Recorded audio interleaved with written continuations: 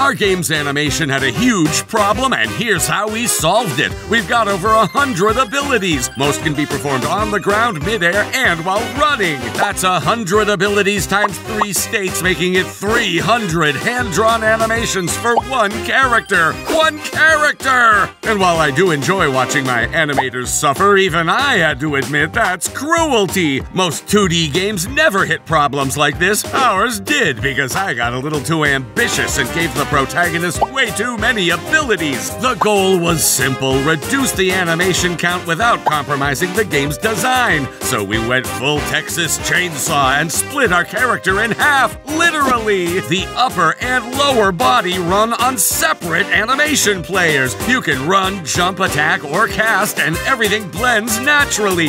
Under the hood, a custom animation manager runs the show. It knows which animation belongs where thanks to one giant dictionary.